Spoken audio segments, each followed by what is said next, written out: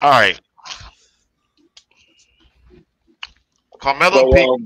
I'm sorry. Go ahead. My bad. yeah, Carmelo peak versus Paul Pierce peak.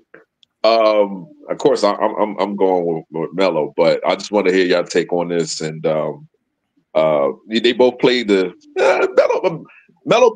You really played the three. I'm sorry, he played the three, and Paul Pierce he played the two and the three, but their game is a little bit similar. I'm taking Melo, Hold on. but Hold I on. want Hold to on. hear y'all take on it. Hey, Dennis, I fucked up, didn't I? Sharon don't like Paul, do she? No, she don't like Paul Pierce. Yeah, I definitely fucked this one. Dang, I called Sharon the wrong All time. right. She go. I fucked up. I forgot. My bad, Sharon. Sure, we That's good. I'm chilling. June, what you think? Yo, I'm a Carmelo guy, New York all the way. But Paul Pierce, that peak, I don't know, y'all remember, What? man. Ooh, yo, Paul Pierce was a bad dude. He was a bad dude, but I'm Yo. going with Melo. Yo, Paul Pierce was like, yo, when he was out there and it was just him and Antoine Walker. I ain't gonna say he was out there by himself, but there was nobody else around those two guys. They was putting their work till they finally got it going, but the Nets kind of stopped them a couple of times. The Celtics always had the better team, though.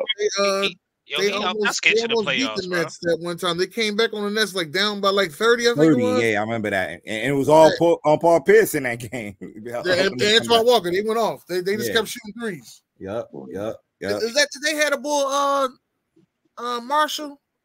No, I don't think they had Marshall. They had Marshall. Didn't Melo score like 37 in the quarter or some shit one time? He scored 61 in the game. I ain't talking about that. I'm talking about the quarter now. So, BD, listen, I agree. Offensively, he's better than Pierce, but Pierce is not that far behind him. Melo has a scoring championship chip behind himself, right? He's won the scoring title. Yeah.